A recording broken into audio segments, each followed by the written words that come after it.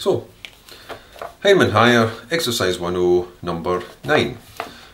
Now, there's a diagram required this time, just so you can visualise what's happening. You don't need to do it with a diagram, but it's much easier if you just have a quick sketch. So, P, Q and R have these coordinates. P is the point 1, negative 2, what's the biggest number? There's a 14. 1, negative 2, let's put it about there. P is the point 1, negative 2. Q is the point 6, 3. Well, if that's 1, 6, 3. Put 6, 3 about there. So Q is the point 6, 3. And R is the point 9, 14. R is the point 9, 14. It says those are three vertices of the kite P, Q, R, S. So there's a point S over here somewhere. Find the coordinates, the diagonals of this kite, and the point where they intersect. Right, so before you start, you just start thinking, what would this diagram look like? That'll give you the relationship between the sides and, what you could do. Well, if it's a kite, there's going to be a third point here, a fourth point here somewhere. You know that in a kite, the diagonals cross at right angles, and the shorter diagonal is bisected by the longer diagonal. So that other point should be round about there. That should be the point S. I don't need to draw those things, it's not asking for that. So looking for this point here. Right, well the first thing said, find the equation of the diagonals. Well, the one you can get straight away is PR. You can get PR straight away because I know everything about it. I know 2 points on it, which means I know 1 point, and 2 points will give me the gradient. So I'll get its gradient first. The gradient of PR is going to be the difference in Y over the difference in X. Now you've got them in the diagram there. Quite often it's handy just to put them down. So it goes PR, put it down that way. 1, negative 2 going to 9, 14. And then you can say difference in the Y coordinates, 14 take away negative 2. Take away negative, make that plus 2. 9 take away 1. So then I've got 16 over 8, which is going to be 2. So the gradient of PR is 2. Then I can pick either of the points on it to get the equation. So if I've got enough room to do it here, using the former equation, y minus b equals mx minus a. I'm going to use the point 1, negative 2, I think. So I've got y take away the y coordinate, that'll be y plus 2, is 2 times x minus x coordinate, x minus 1.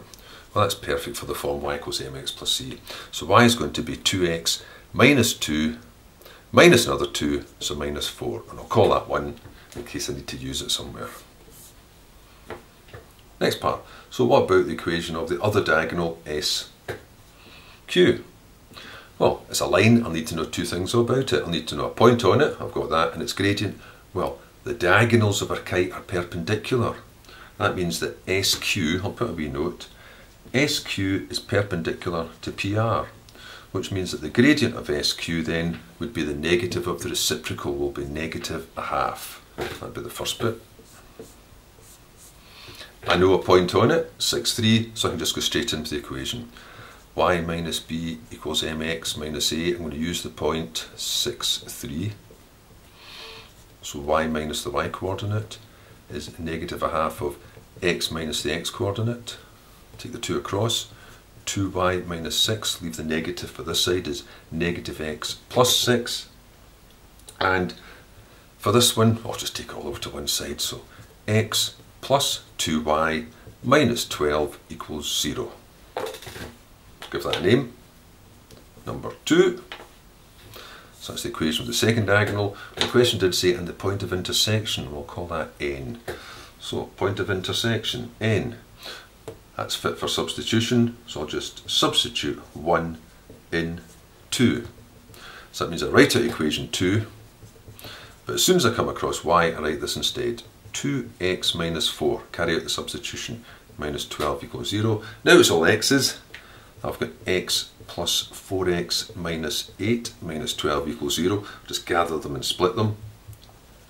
5x, and that's be positive 20 on that side, so x is going to be 4.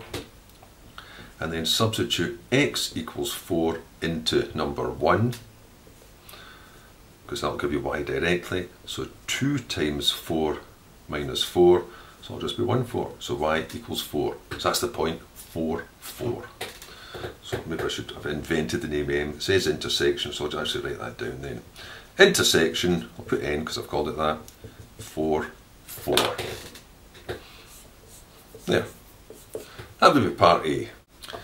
Part B. Find the coordinates of the fourth vertex, S. Right. N was already found to be 4, 4. Well, there's no equations required to get this. This is just a direct count the boxes.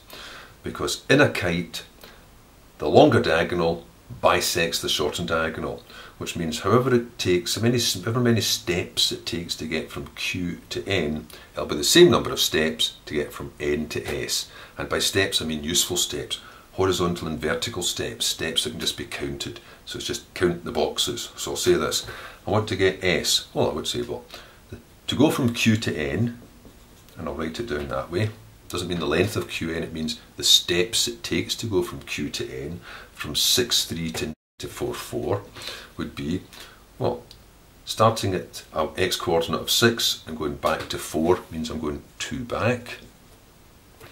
And starting at 3 for the y coordinate and arriving at 4 means I've gone 1 up. I've gone 2 back, 1 up. And those steps must be the same as the steps needed to get from N to S. That's the same as the move that go from N to S. You go 2 back, 1 up. So S is going to be 2 back, 1 up from N. So to get S, I'll just put down N's coordinates and apply those steps to it.